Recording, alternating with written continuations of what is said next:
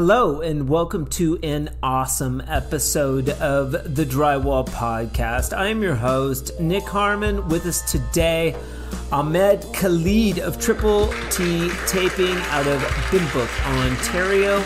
We talk about coming up first generation in the trade, living in Canada, his parents' immigration to Canada from Egypt, and we talk a lot about preventative physical maintenance with your body when you hit 40, but we also talk about his partner Tanner and a lot about ice baths and how he started doing drywall on the weekends because maybe it paid a little more.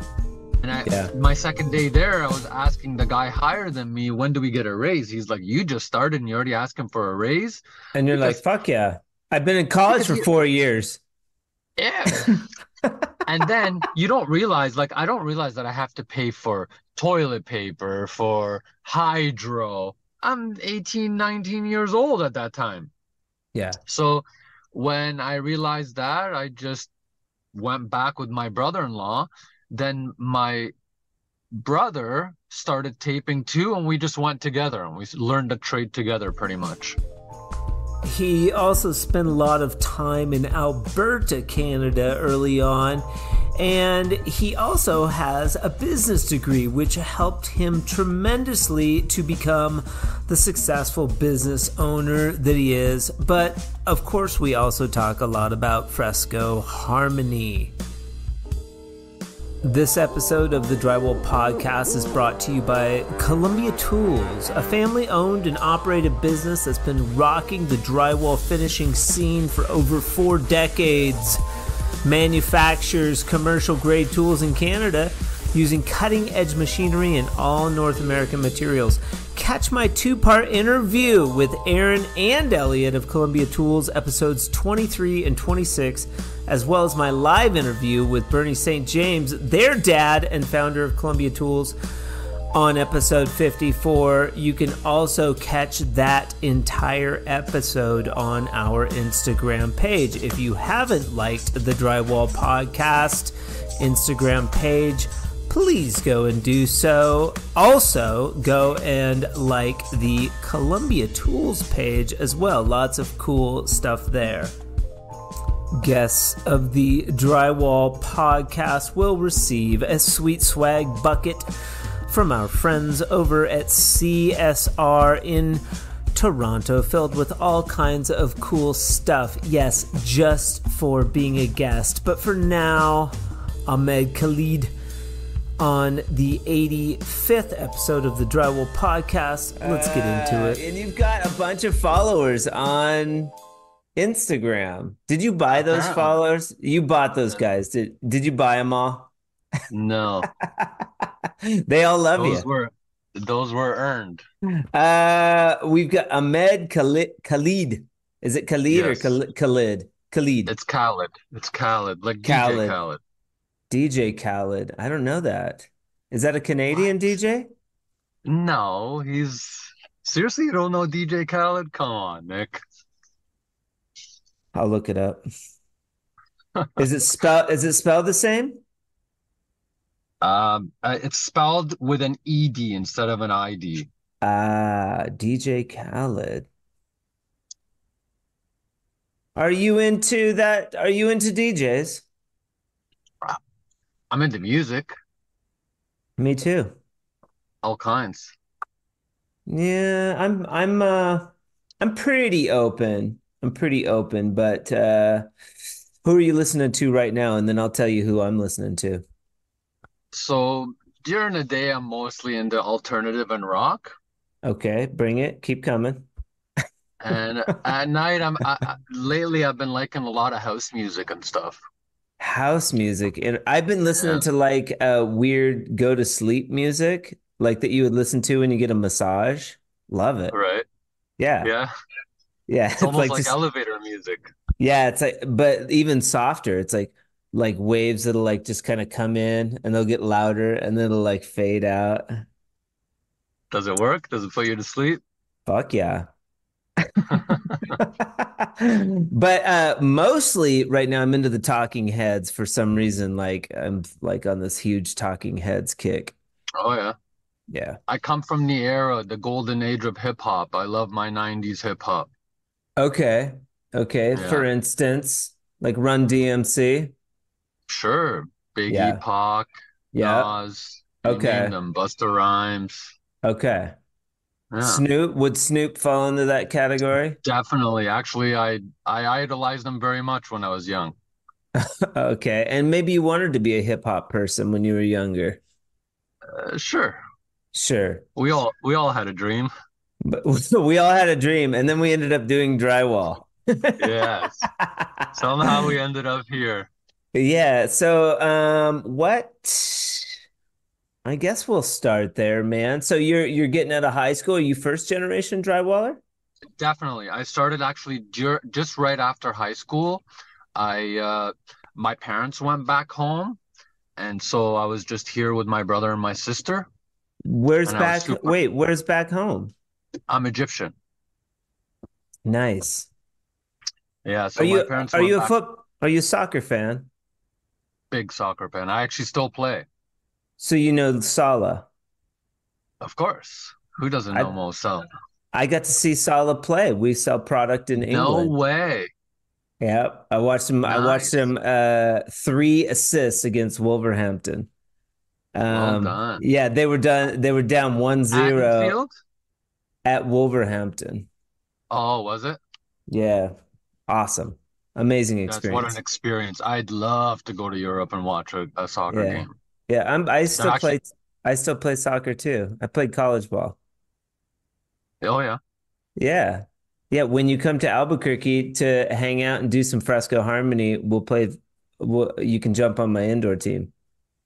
I actually saw Brawley's dad do a video of the fresco harmony, and I actually have a question about that. Of What if you course. screw up? That's a good question, and the simple answer is yeah. You could skim over that sample that he made. Were you watching the live video? Yeah, yeah, I So watched part two, I believe, or part one. yeah, that sample that he made, you can go over that as many times as you like. I mean, it's the glue and the mud that makes it so easy to work with. So, like, say I didn't like the way it looked, I would just go over it again. Exactly. Yeah, I want to do renovate my main floor and my part of my feature wall. I want it to be fresco. There you go. And I mean, you can get now CSR. I sent them some extra products so you can get like a sample pack and try it out and make a sample board or do some in your garage. And then we have like a color chart, and then you can pick a color, or you can go right into CSR. They've got all the colors there. You can like pick a color and just do a wall. If you don't like it, redo it, you know? Yeah. Is CSR the only place that sells them? In Canada right now. Yeah, because So they're we've quite a ways from me.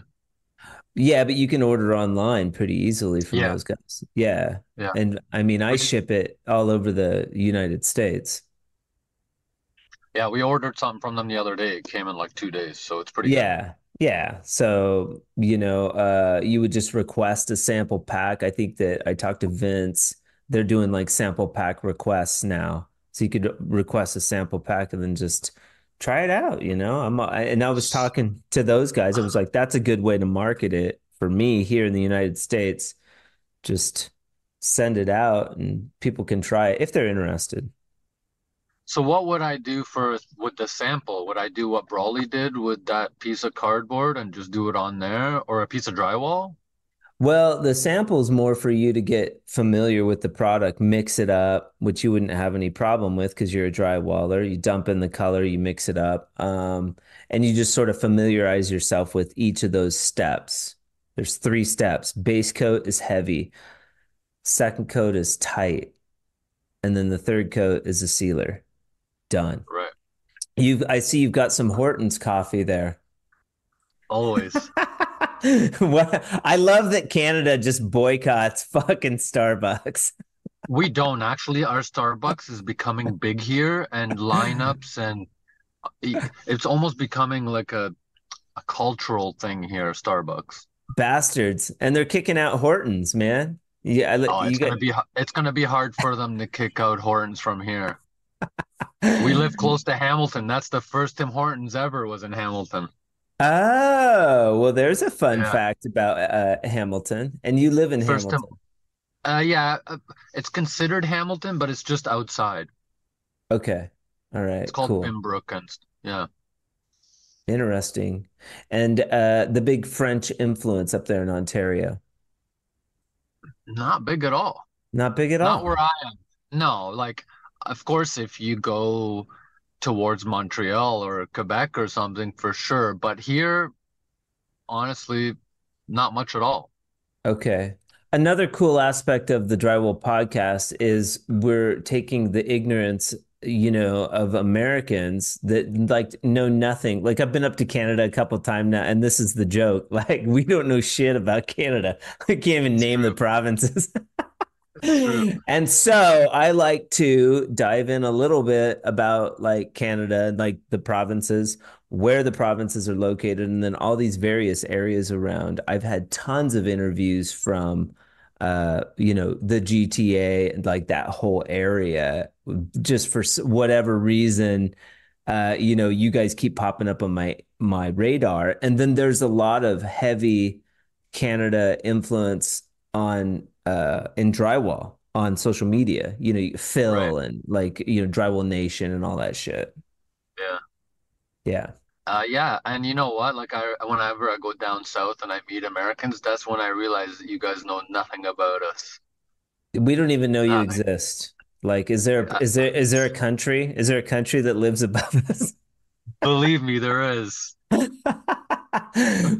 We're up here. We're cold, but we're up here and we Yeah, flourish. We flourish. And we're all very kind too. We're kind people. very. Yeah, I love the Canadians. So yeah, but I mean, I'm from Washington State, so I was, we would go up and play soccer in my youth in BC. Vancouver, BC would have a tournament, and so I've been up to Canada from a young age, but I'm just getting familiar with like Toronto. I'd love to get up into Alberta and those and that area. We're a lot like the States. Like Yeah. if you were blindfolded and you were taken somewhere in Canada, you probably wouldn't even know that you're in Canada yet. No, no, just I'm aside telling you, from like I couldn't believe the weather. Like, because we went uh, up to Barrie, we went up to the CSR location in Barrie, and it was just snowing. Like, yeah, it's even colder there. yeah, It's more up north than here, yeah, so it's yeah, definitely colder. yeah. Yeah. Like, But but I yeah, go to Buffalo, like I've been to Buffalo Bills games and stuff, and honestly, it looks the same as here. right, right. These invisible lines that humans create, it's Yeah, ridiculous. exactly. What podcast do you listen to when you and Triple T? I'm assuming there's two other T's involved here. No, no. Has It's not funny because how your name's Ahmed. Ahmed. Ahmed. It's almond without the N. It's an almond without the N. Ahmed. Amen. Like Ahmed. uh, Yeah. Oh, yeah. Amen. Actually, yeah. With a So D.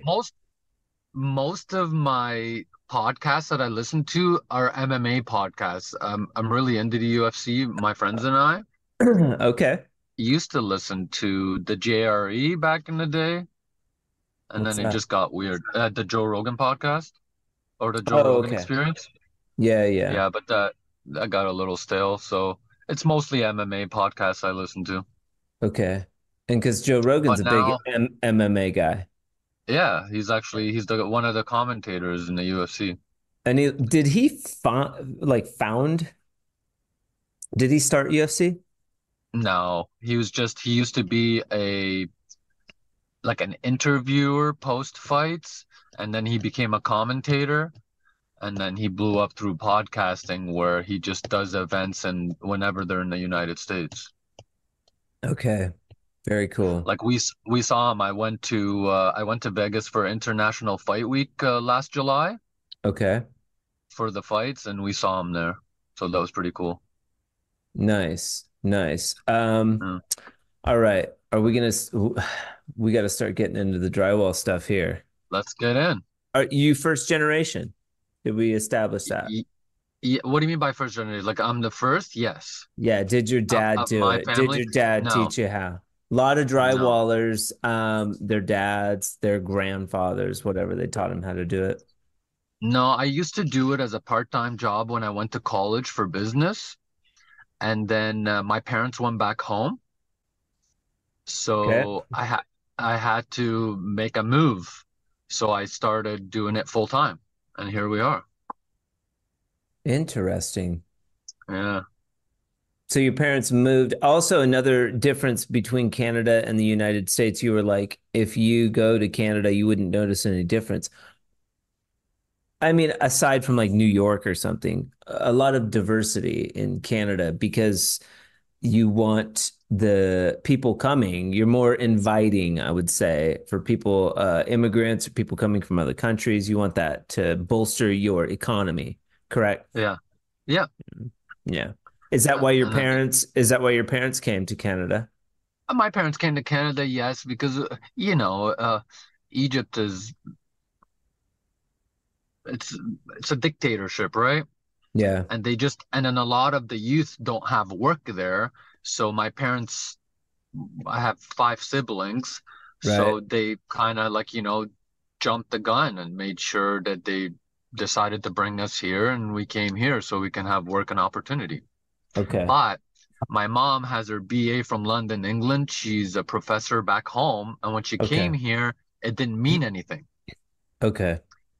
right? So she had to, like, she was working at, like, say, a Tim Hortons, for an example, or a Salvation Yeah. Army. So, and then where she came to a point where she gave us a choice. Do you guys want to come home with me or stay here? I was 17. Of course, I'm going to say stay here. Bye bye, parents, you know? Okay. Yeah. Yeah. That makes So, sense. How old were you? 12. Okay, so you're older. Oh, yeah. Oh, Interesting. yeah. I was 12, and then they left when I was 17. That's still scary, dude. That's only 5 years.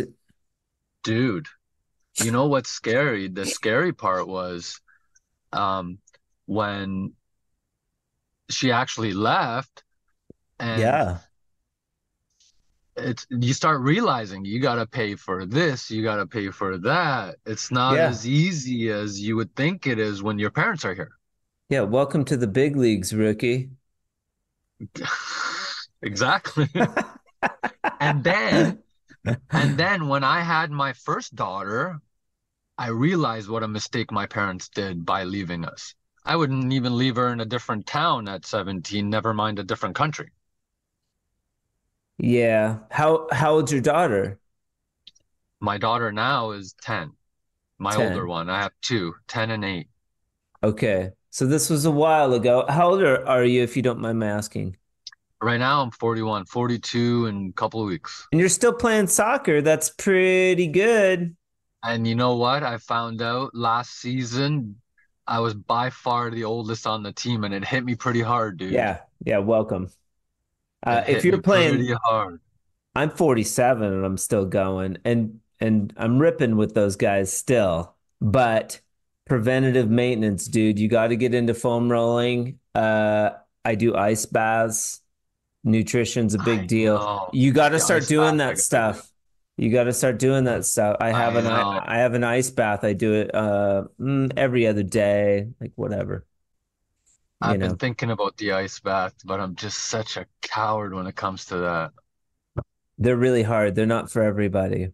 But foam roller for sure. Like if you get with a trainer and do a little bit of foam rolling, and this is for all drywallers out there. I mean, you get older, you get stiff, but you can do like a lacrosse ball on different parts of your back or shoulder when your shoulders get, and the sciatica back here, these certain muscles, these specific muscles. Like my knee was like starting to give out, and I was like gonna like stop. And I got with a nutritionist who happened to be very good at physical therapy, and he was like, "Oh, you just need to like do X, Y, and Z." And I fought it, and I started doing that damn foam roller, dude, and no injuries, like My none. guy, Tanner. the guy that works for me, Tanner, he tells me every time I'm like, oh, my back or oh, my shoulder. He's like, Yeah, bro, do you want my foam roller? Do you want my foam roller? yeah, And he's yeah, young and he's already on that. yeah. It took me several years of my friend Grant and this guy like getting after me. And like I Yeah. finally like I had sessions with him where we would work out and a lot of it was stretching, mobility, and foam roller. Like he wouldn't even let me lift weights. I've heard a lot of goods about ice baths too. I gotta do that. I gotta man up and do that. Yeah. I'm just Yeah. so bad when it comes to cold. Yeah. Yeah. Fair enough. Fair enough. But you would, Joe Rogan's interview with Wim Hof is fantastic. And he also does a good one with Russell Brand, where, uh, About what? About the ice baths? yeah, he was like the originator of the ice bath, like this Wim Hof fella, Oh yeah. Wimhof. Yeah, or Hoff, Wim Hof. Yeah. And so yeah, I just interviewed Transcend taping. You familiar with Sasha? Yeah, for sure. So maybe 2, 3 episodes ago, her husband does ice baths. So we talked about it a little bit. And now we're messaging on Instagram about ice baths. Cool guy. So what if I want to try it? Do I just do my bathtub? Like I have a corner tub at home, one of those. Do I just try it in that first? Good question. Wim Hof suggests, and this is what I did, and I would suggest to you is at the end of your shower, like if you want to start doing cold exposure, slowly turn it to cold. Like you're in your Ah, shower, you get hot, you wash off, do all your stuff, and then it's hard to do. Like I'm not gonna lie, but you slowly turn it over to cold, and and it forces that breath, it forces that intensity, and you do start out with 30 seconds of cold exposure in the shower before you get out of the shower. so when do you do the ice bath? After a game or in the beginning of the day? Ideally, you'd want to do it after a workout, but earlier in the day, like after this podcast, I would go and do the ice bath. And then a lot of people do it first thing because it like just invigorates you. Yeah. Um, I would do it. I wait for it to warm up, or I'll do it all the way up into early afternoon before lunch. Like I would do it and then eat something warm because you're warming up. Your body is burning calories to warm up. And you're like, it forces the breath, but you're like that warm up phase is really key. So there's certain temperatures that you have your bath at.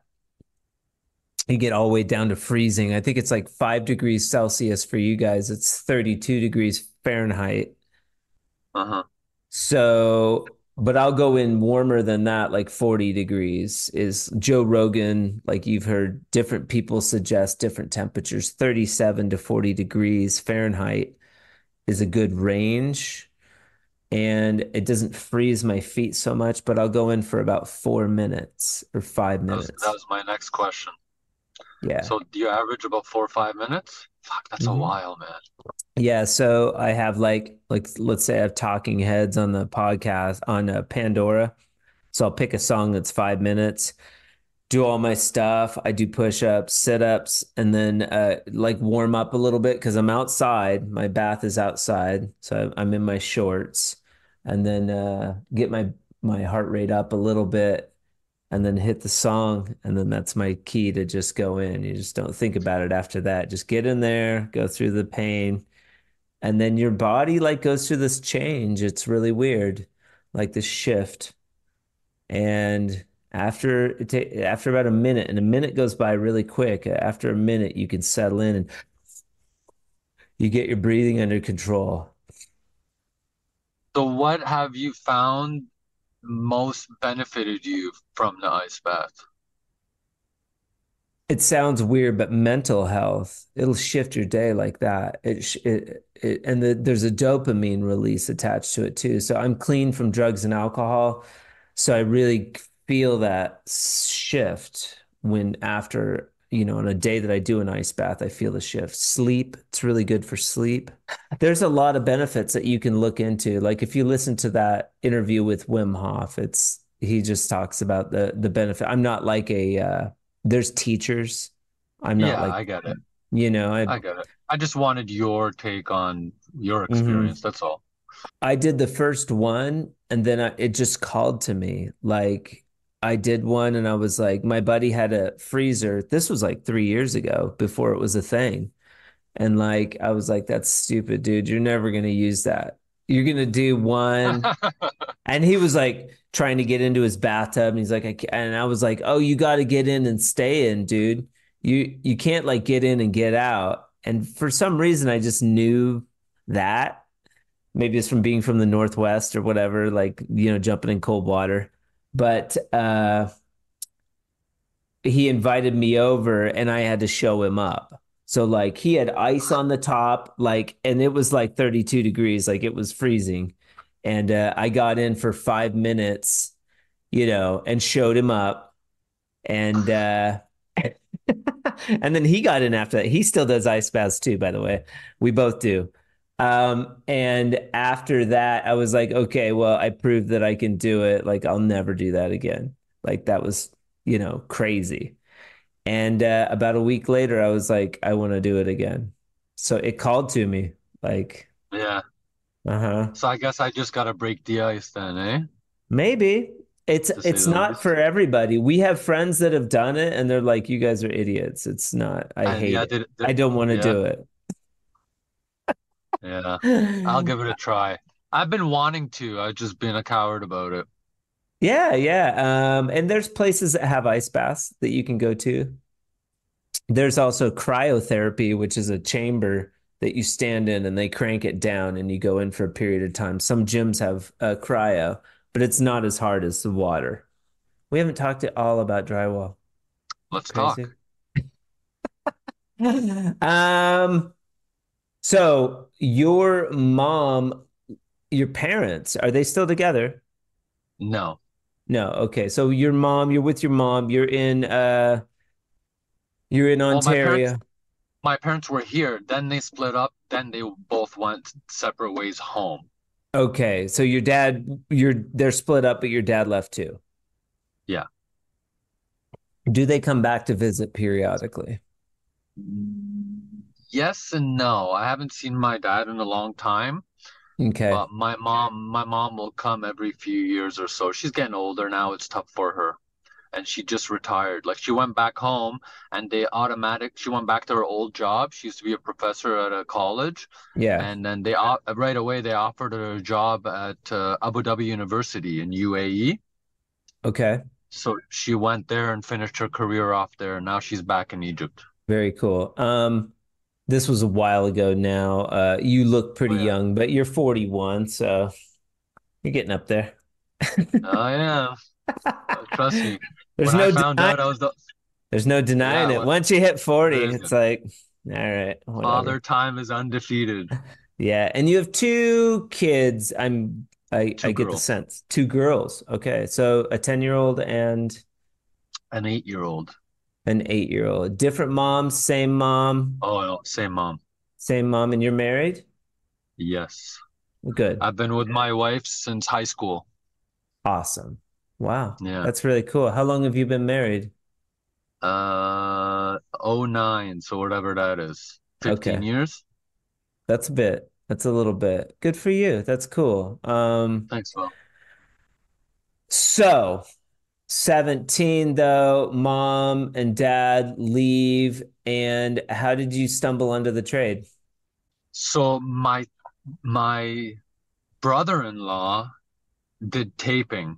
He was taping for a company or for another guy.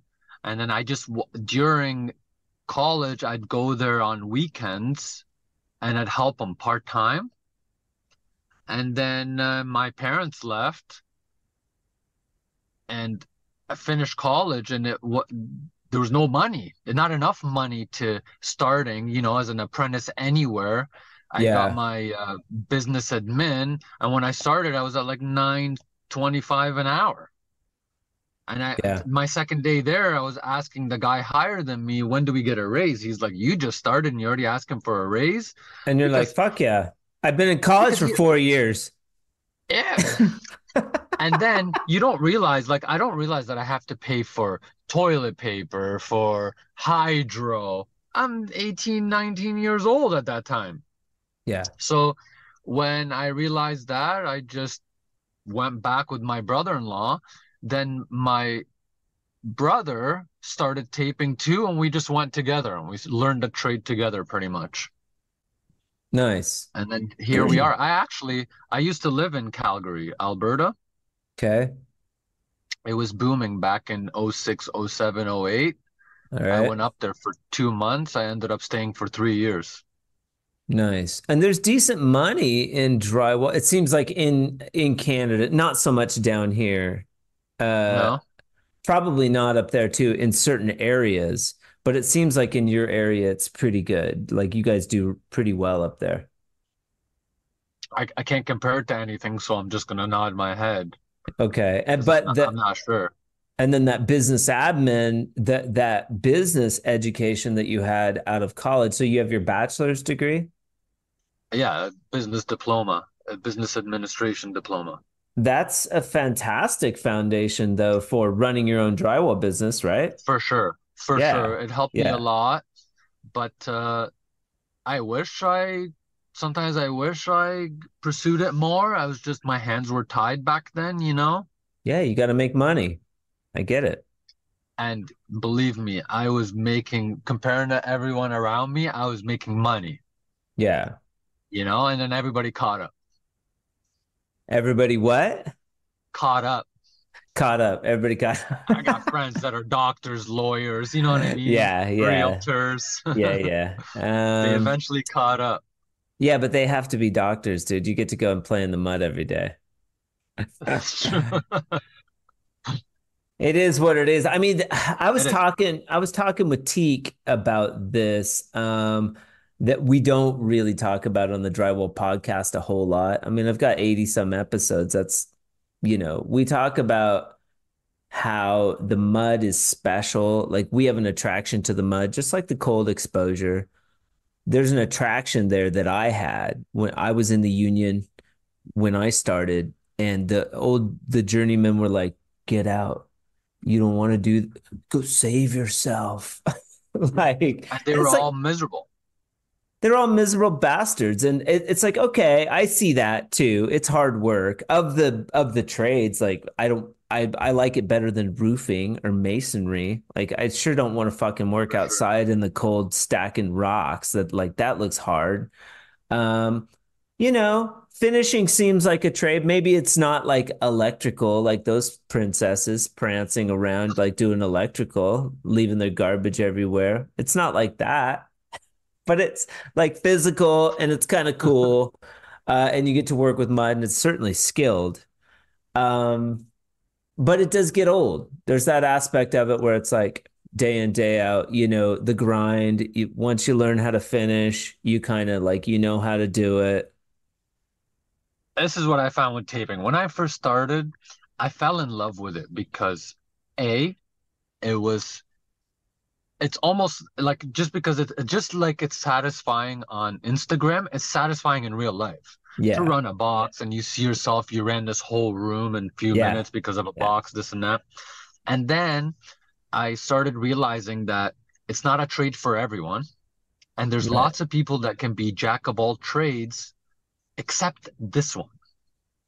Yes. Like they can get by in a lot of trades except this one. And I know a lot of guys that are all around players when it comes to construction until it comes to taping. Yes. So that's what I loved about it. Even the guys that think like they're contractors or like GCs or whatever, they think they can do finishing. And it's like, give me a break, dude. I've seen your stuff. You $50,000 remodel, and then you send these yahoos in, like, because you guys do everything, and it looks like fucking shit. And you put your Yeah. stamp on this $50,000 remodel, and it looks like the thing that people look at the most. Your walls look like ass when you're done. Like, congratulations. And just to prove themselves right, they'll pass it, you know? Oh yeah, yeah. And down here they do texture, so it can look extra shitty. But you'll still see the butts and bands like through the texture. Texture don't cover a fucking shitty butt joint. No Even way. here, when they do spray sealing, a lot of the the cookie cutter homes, like production homes, they Yeah, only do one coat. They only do one coat on screws in the box on the tape, yeah, and then they cover it, and you can see it. yeah. You can see it. Like that light shines across there. It's like you see every seam and butt. Even sometimes, yeah, the streaks. Like you see them for Yeah, the screws. Yeah. yeah. So that's what got me falling in love with the trade. Then, to be honest, there was a part where I was over it. Like I was done. I was like, I got to do something else. But it was hard to move to something else because it's hard to take a pay cut. But to be honest, since I hired Tanner, which is the guy that's with me, since I hired him and we opened the account, I'll be honest, it revamped my love for the trade. Okay. Cool. And just following other people and seeing the tight-knit community, of the same few hundred people that interact on the same posts and stuff, Yeah. So Yeah. that's what I revamped the trade for me again. Like I almost love it again. You're touching on something that I want to get into, but keep going. Yeah, so that's pretty much it. That's what brought me back out of the hole that I was in where I was telling myself I need to do something else. Fucking Tanner was part of that. Have you told him? Have you told him? He can tell. He knows. I don't know if I've told him. I might have actually, Go tell but now I Tanner. will go back and tell him. Go tell Tanner today. Be like, hey, you know what, bro? Like, thank you. Done. So to the name, it's funny how we got to our name. Okay. So when Tanner first started with me, he was super young. He was fresh, like first time ever on a job site. Okay. And when he started, whenever we drive back home from work and stuff, I'm like, you know what, man? I have an Instagram account and I follow all these drywall tapers. It'd be cool if we had our own. And he was almost like wondering why I'm telling him this. And I was like, because you're young, you should be like, this should come second nature to you. Open up an Yeah. account, make reels. Yeah. Yeah. So we didn't open one because we couldn't figure out a name. Okay. Then one day he goes, I opened an account, an Insta page. I'm like, oh, did you? What'd you call it? He goes, the Toque Tapers. Oh He boy. called he called it the Toque Tapers, right? Like had it So TUK or yeah, like how he wears a toque all the time. oh toque. Okay. All right. So he called it a toque taper. I'm like, that makes no sense because I don't wear a toque. You wear one all the time, but I don't wear one. The one So what toque did I taper. do? So what did I do? The Toque Tapers is three T's, Okay. right?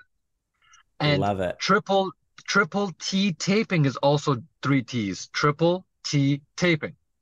Ooh, So nice. I was like, and it has a nice ring to it. So that's how we have Yeah. triple T.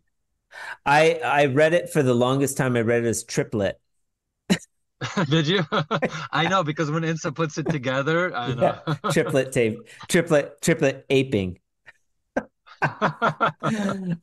Very cool. So that thing that you're touching on and is sort of what has happened with the Drywall podcast and meeting these dudes.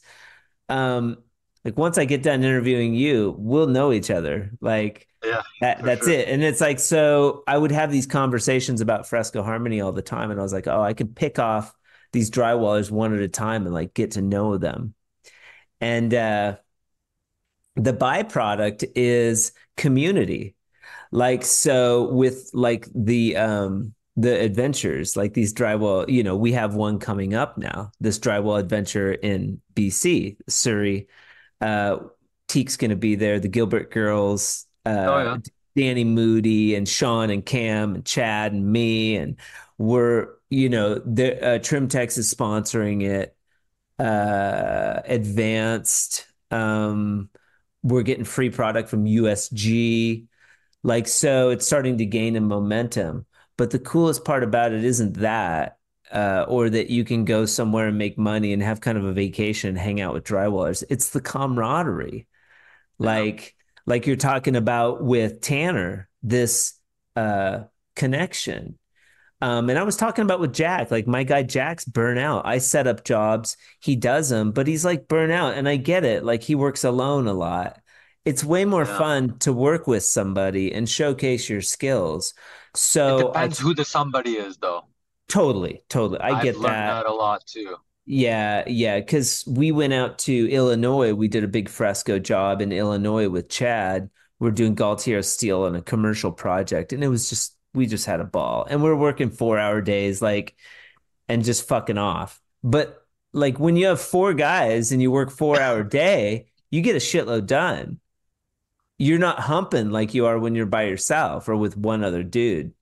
Like it's you can achieve so much more work with four, five, six guys or girls, you know. Especially if it's a fun atmosphere too, where you don't feel like you're working, that goes a long way too. Yeah, or you're learning new things. Now all of a sudden we're gonna be in Surrey.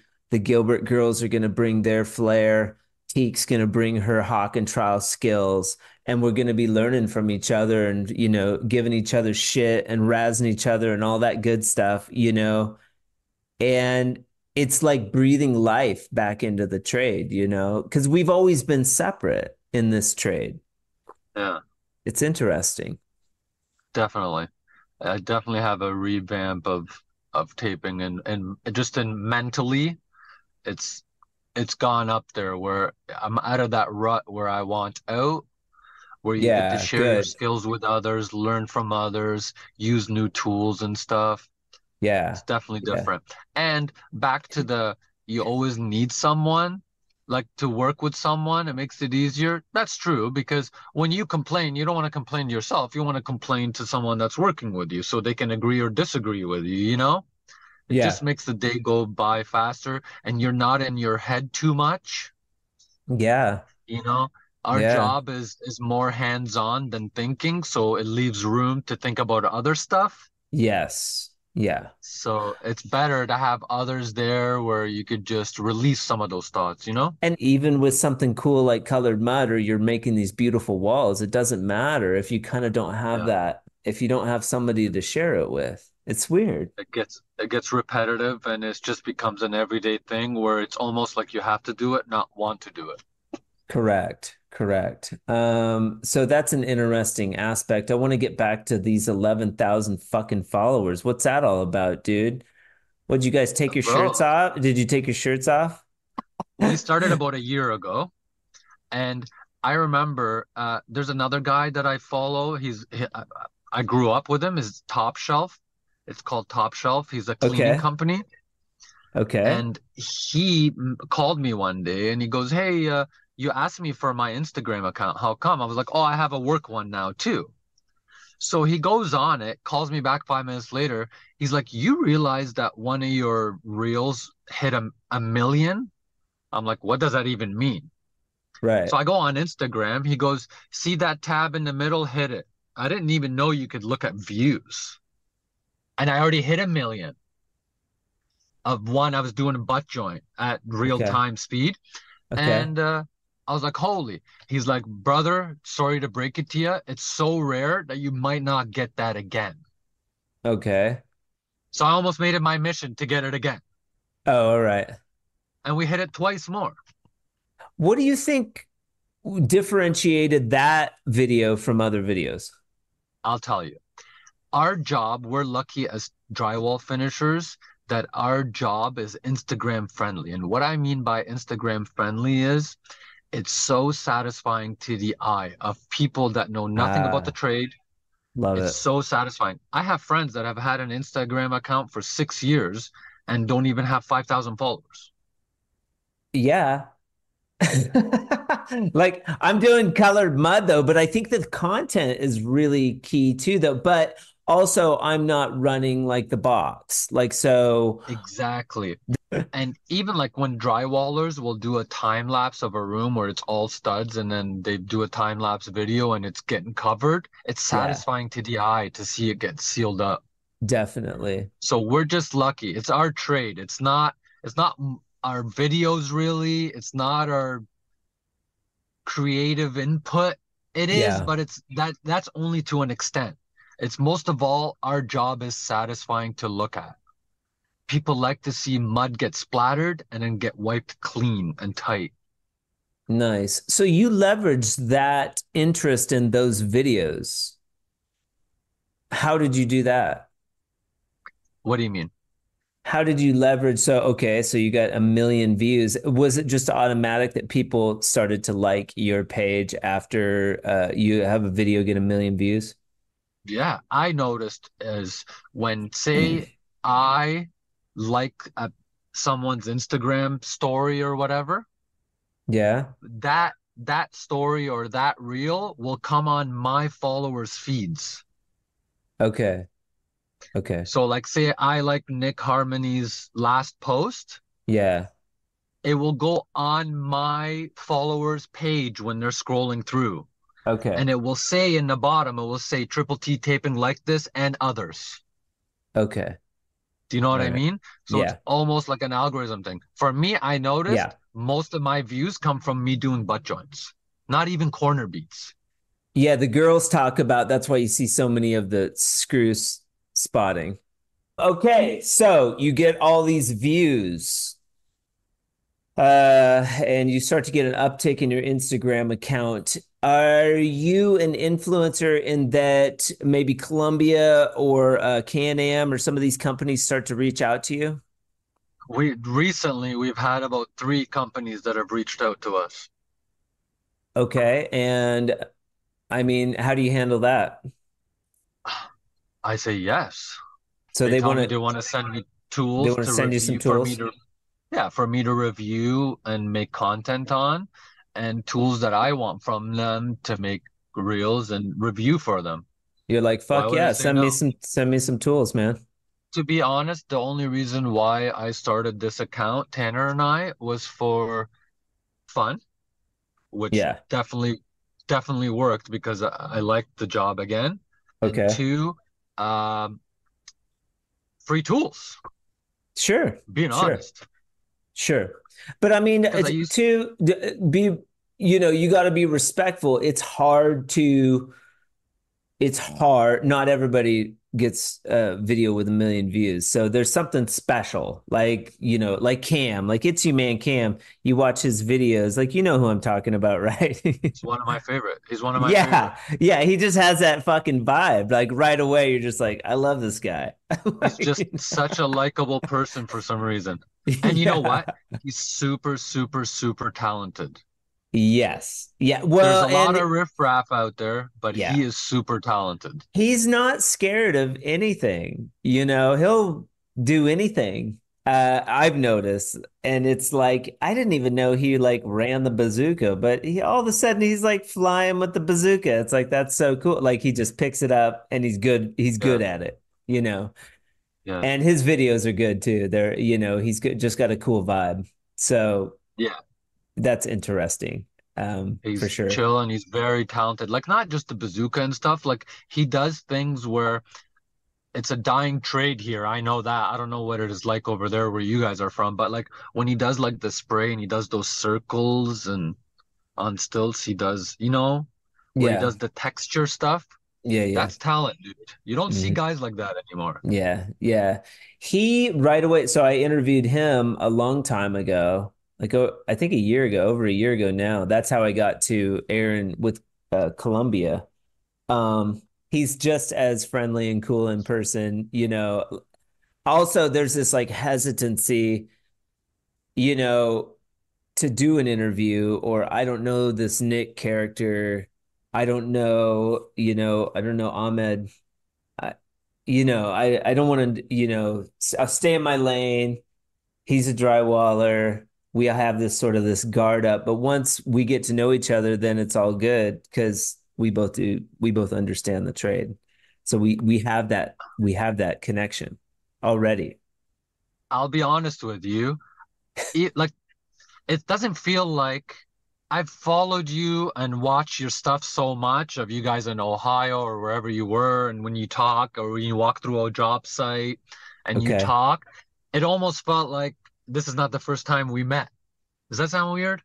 No, no. I think that too, I maybe have a larger, because I only have like 1,800, I think, on my fresco page. And then I've got like 1,200 on but I feel like I'm out there a lot more and people are watching a lot more than I think.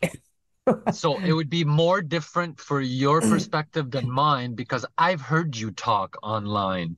I've heard you walk around with the camera and talk with your own voice and say this or say that. I don't talk in any of my reels. Right, right. So it's different, right?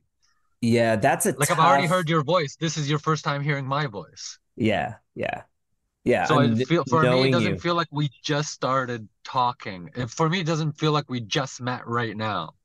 I think there's value in that though. Like Sean's good at it too. Like I appreciate the people that go on and do live. It's hard to do, but there's a value in it because it really personalizes the person, you know, Like I've never met Brawley, and I feel like I know him in some sense. every You know, day. right? Every day we listen, we watch. Good morning. Yeah, and he's got a podcast too, of course. Have you been on his podcast? No. So it's pretty interesting as well. He just interviewed Brad Hanna. It's interesting. Do you know who Brad Hanna is? Okay. He kind of like he ruffled some feathers. He was kind of like the bad boy of it, early on Well, he was an influencer and then I think he got into some kind of trouble. But he's just kind of like he could be a troublemaker, I guess, Really nice so, guy though. We did a live so interview at the Barry opening when I went up there last year and it's funny. It's really funny. if the Barry opening was now, I think Tanner and I would come. But last year we were too fresh, you know? Sure, sure. Yeah, yeah, I yeah. feel like we would go to anything that like if CSR had something, I feel like we would go. Yeah, we're gonna do another training because I did a training was that weekend. So I did a training on that Friday of the Barry opening for Fresco Harmony at the CSR in Toronto. And then we drove up. So is Fresco Harmony like almost like Venetian? No, I mean, and Venetian too is just a buzzword. There's all these different types. There's like diamond finish and marmarino and portillo and American clay. And there's all these weird systems that are laborious and cost and like expensive. Whereas Fresco Harmony is just efficient and affordable. And And you, almost and by sounds of it, a lot of people can do it themselves. well, I'm using all-purpose joint compound. Like throw a lid on it, come back after lunch and finish the wall. Yeah. No, you're right. I like that a lot. Like it's a lot of these products go off. Yeah. So you either have to use it really quickly or you waste money. Um, there's a lot to it. Once I started going down the rabbit hole, it just was like, oh my God, it was amazing. And it's still unfolding. It's still unfolding all the time. It's a really cool story. So how would you know how much to put in a pail of mud? It's measured, so it's 1 unit per 1 box of mud. So what if I'm doing a an area where it doesn't need that much mud? I would just take a little bit and then mix a little bit in it. Yeah, but like let's say I'm doing this wall behind me, it's probably 10 by 15 feet. I'm gonna Okay. burn a bucket of mud on that fucking wall, especially covering the Yeah. texture. Yeah, Oh, okay. the base coat's gonna eat a bunch, and then I have to do a second coat. So I'm gonna use 3/4 of a bucket of mud, 2.5 gallons on that wall, a 10 by 15 wall. So you get about 150 square feet, something like that. And then I gotta seal it. So the sealer goes, 600 square feet, but the material cost is down around 25 cents a square foot. Very cheap, cheaper than paint. Well, the first coat has to be thick, and you said the second coat has to be tight. So tight as in like put on, take off? Yeah. Yeah, But when you it's textural. okay, so when you leave the first one thick and it's like different layers, and then you go and skim, it's just gonna smooth out everything. Yeah, but your peaks and valleys from that base coat create your design, your movement, so to speak, your modeling. That didn't occur to me early on. I thought that like to get two colors, like because the cool thing about plasters, like you get multicolor, you get like dimensionality of out of Yeah. the wall. That's what's attractive. That's what people like. You get it with the sealer too. So when you run a seam, you fill it. Your first coat is you fill the seam, but your second coat is tight. Now, let's say you forget to sand off your lap line. You get a flash joint right there. You get that little Ah, so that's your you'll cut. see that after. You create that purposeful flashing all over your wall with the base coat, and it covers up the ugly ass texture on that first coat. So it does Right. two things. Second coat brings the wall back to kind of flat, but not perfectly flat. And it brings out all that color from your high and low points. Right. And then when you I should seal it, the sealer compresses like wet sanding. The sealer and Brawley went through yet last night he was going light. He went through each step. So he so puts I on the should have bait. went to part two. Part two, he was doing the second coat. So he was running the tight. Yeah, that's what I need to see so I could see if when he does it smooth, does it smooth it all out? But the sealer's really what smooths it because it's a high viscosity trowel sealer. It's like yogurt. It's thick. Yeah, You know, you put it on, you trowel it on. So yeah, when I go to trowel on that sealer, it compresses those layers of mud and smooths it out. And then it impregnates the mud which is thirsty for moisture. It impregnates it with the sealer and it makes it just like smooth as a baby's butt. I love it. It's And the crazy. sealer's the same for all colors, right? Yeah, sealer's just clear. We have colored sealer, but it's like just you have gloss and satin, but they both have a very matte feel to them. Oh yeah, Like when you're done, it's very earthen. And people are right. like, "Well, can you do the shiny plaster?" And it's like, "No, I do. This is what it looks Yeah, like. This is I'd rather it." have it matte. And that's real popular now. So then That is. you can dump in a little silica sand and you can get like a traditional plaster look that way or a Right. micro cement with mud. You can get With that mud. look with just mud. Yeah, That's amazing.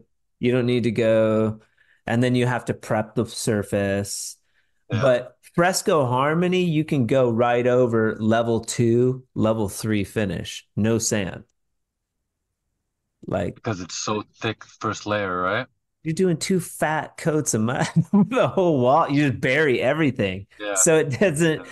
When we were in Colorado, we were doing this texture with a pool trowel, with a 14-inch pool trowel. So we would glaze the angles, but we wouldn't even like second coat them. We just leave them. And because you're pulling a full coat of Right. mud over the entire wall. And then you'd leave these subtle lightning bolt kind of texture. It's a great texture because your finish doesn't have to be as clean and then it's easy to patch. Yeah. But it looks smooth, kind of. You know, it doesn't look like an ugly bumpy texture. So that was interesting to me and it was like, oh, you know, if you put color in the mud and did that texture, well, you'd paint and texture at the same time. That seems smart. And then it started evolving from there. I love it. That's crazy. It's not a big deal. It's yeah, it's in our my neck of the woods, like it's my kind of forte You would love it. because it's mud. Yeah. If drywall guys were a little bit more open, what I've ran into is like we're closed. We tend to be closed minded, or they think it's Venetian plaster or something. And it's like, no, it's fucking color joint compound. You're just skimming walls. There's It a helps a learning lot curve. too that those guys are showing us online. Like I know way Totally. more. I would have never known about it if it I wasn't for you know. guys. Like I've got 70 videos on fucking YouTube. You think one of those has got a million views? It's like, no way. Cam throws a reel up on TikTok and it's like, boom, you know?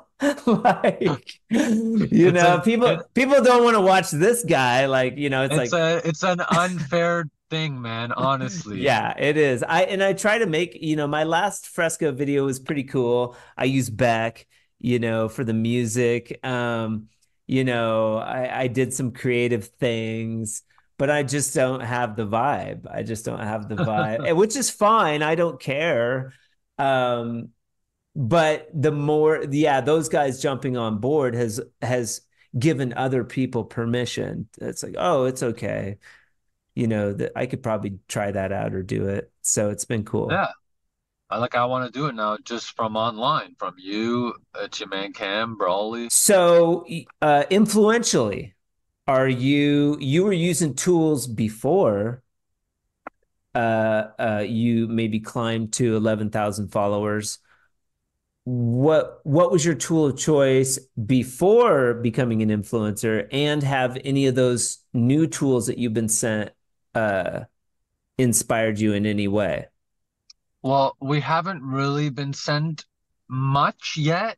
It's Okay. on the move. It's on the move. Like we're supposed to get stuff this month and next month. Okay. But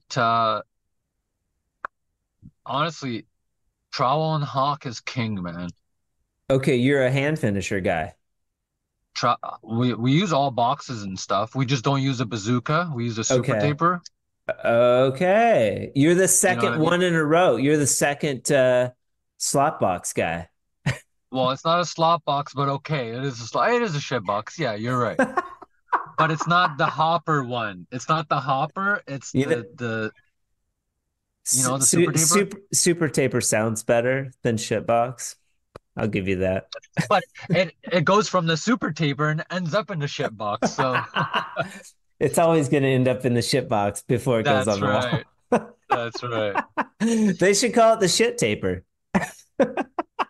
But I've had Columbia boxes since '07, '06, '07. Okay, you're a Columbia fan. That's what we started with. Very honestly, they're old boxes. I love that. I still have them. And that's how Okay. I got to know Aaron and stuff. I DM'd him once looking for a brass piece, Okay. and that's how we got to know each other. And he sent me some extra stuff here and there, and that's how we have our hoodies. We have hoodies that say Triple T and Columbia and stuff. Oh, cool. Cool. But I think all in all, Trowel and Hawk is king. Okay. Like the big dog. He Let's see. uses a Hawk and Trowel. No, Yeah, like he that. Yeah, like they exactly. Columbia made Big Dog a Yeah, shirt, which is smart. This is good marketing.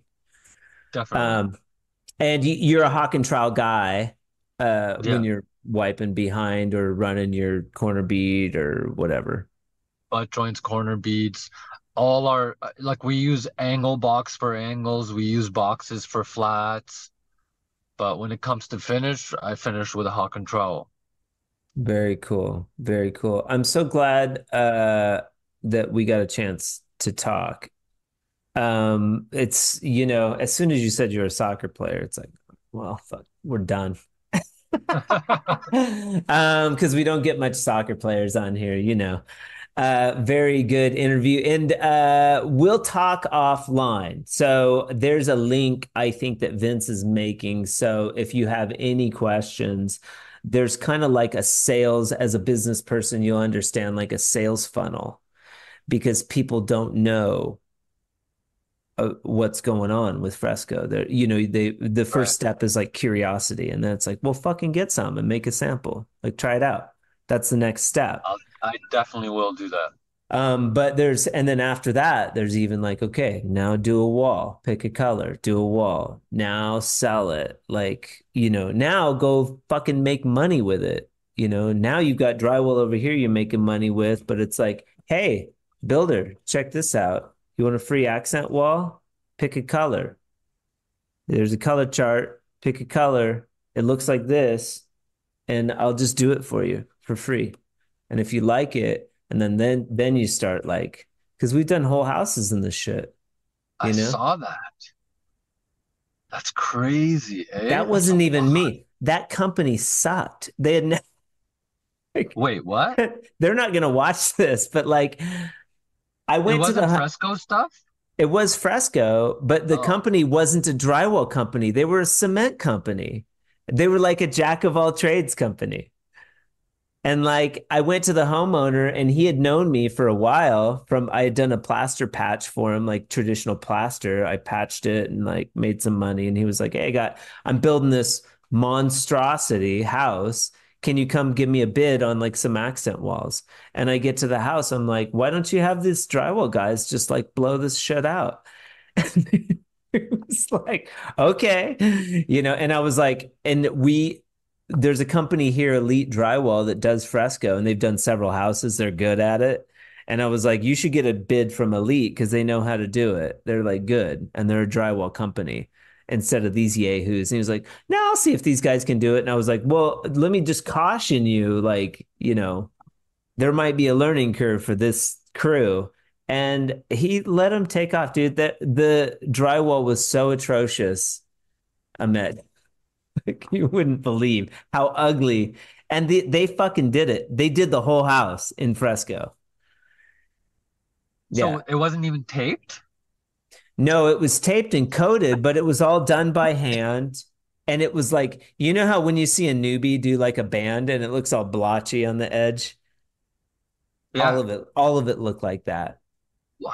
And I was like, well, this is going to be a good system for you guys because the fresco is at least going to cover all of that shitty. Like, even if you wanted to paint it afterwards, like, you're lucky you're doing fresco because this finish work is atrocious. And I mean, I think they worked for the homeowner. It was one of those deals where he was, these guys are cheap, man, you know? So did it cover most? Covered everything, buried Everything? it. Wow, that's amazing. Yeah, Is this he painted the garages, but they did fresco and everything else. And it fucking didn't look bad, man. These guys wrestled through it and it looked, I'd go in and they'd try to do like patches or they'd go up a whole wall and like you could see the seam. And I'm like, dude, you got to reskim that wall. Like that looks like shit, but it's not a big deal. Like, let's say I'm doing a wall in a certain color, like to just reskim the wall and reseal it, you yeah, know, like yeah. so. But it was their first job and they did the whole thing. Crazy. And they got away with it. That's crazy. Ceilings too? So far, but I had to do ceilings, everything. They did the ceilings in Gallery Pearl and they did the walls in Merriman Beige. And that's the house I'm doing the walkthrough through. Those, two Mexican dudes and they're like, Oh yeah. yeah, that's that with the theater. Like it's that project. Those guys, they're the worst finishers. Like I didn't say that on the live video, and I Yeah, hopefully obviously. they're not watching or listening to this podcast, but like, they have no business finishing. Like we talked about Yeah, at the beginning, like they were like that. Like, oh, we're a concrete company, we can do X, Y, and Z. We've done yeah. stucco. We're gonna come in and finish your house. And it's like, no, you guys suck.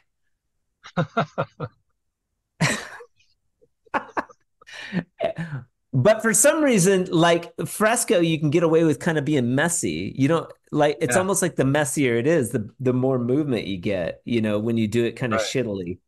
It almost looks I better. I thought you had to go all one way, but I saw Brawley yesterday. He was going everywhere. Yeah, because then you're making different textural lines. It's abstract. I call it organized abstraction. You're moving across the wall left to right, but you're, kind of going different directions with the trowel. Yeah, Yeah, I can't wait to try it. I was a pan and knife guy until I moved to Colorado and we started doing that texture. And that's how I learned the hawk and trowel. I've never used a square edge trowel. I've always used a pool trowel, and it's always for texture. So you're that much cooler now, eh? I mean, there's some things like I can use a pan and knife. Like if I'm running corner beat, I use a pan and knife, Yeah, so that's weird. But it's cool knowing how to use both for because sure. they're both completely different skill sets. For sure. I am nowhere close with a knife and pan Yeah, yeah, as they're I am with a different. hawk and trowel. Yeah. Uh, I think that if I went back to drywall finishing, I would be predominantly a hawk and trowel guy, just because of the way it loads up and the way you can load up a butt. I feel like it's more efficient, but Yeah, it's always going to be opinion. to the person. Yeah, for sure. Ahmed, Khalid. So you have to keep saying the name so it sticks in there, man. So good to have you on the Drywall Podcast today. A young 41 years old Triple T taping. Look out. Like a year in, dude, you guys are crushing it. You're getting free Thanks, man. product. Appreciate Um, that. I really enjoyed this conversation. On Me all the too. episodes, I don't get into Fresco Harmony so much. I don't want to do too much shameless advertising, but like if it comes up and if somebody's genuinely curious about it, like I'll talk about it. It's interesting, I think, as is ice baths, and drywall finishing, which we discussed. And I appreciate you coming on the podcast today, man. Appreciate you for having me and thinking about us. Yeah, we'll get in touch offline, and I hope you have a fantastic rest of your day, and say hi to Tanner. Will do, my man. Thank you All very right, much. later. Take care. Special thanks to Ahmed Khalid for being with us on the Drywall Podcast today. Triple T taping. How cool is that? Also, I want to give a huge shout out to Columbia Tools for sponsoring the months of January and February on the Drywall Podcast. I sincerely appreciate them. They've supported Fresco Harmony and the Drywall Podcast since the start. Super cool company, super cool dudes. They don't just walk the walk or talk the talk. At Columbia, customer service is their battle cry. This is true. Their top priority is giving you a grade A experience from start to finish. Got a question or a concern? They're ready to tackle those concerns head on by email, phone, Facebook, Instagram, TikTok. Wherever you need to find them, they will be there. And also be sure to check out their YouTube channel, as their how-to videos are the secret sauce, and those kick-ass videos will keep your tools in prime condition. Curious about where to hear the Drywall Podcast? We are available on your favorite platforms such as Podbean, Apple Podcasts, Spotify, YouTube. You can watch the whole episode on our YouTube page, which is pretty cool. Thank you so much for joining the Drywall Podcast today. I sincerely appreciate it. Join us next week. C&B Drywall, Cal Bakeberg out of Cockatoo, Minnesota. But until then, I hope you guys have a fantastic weekend. And remember, keep drywalling.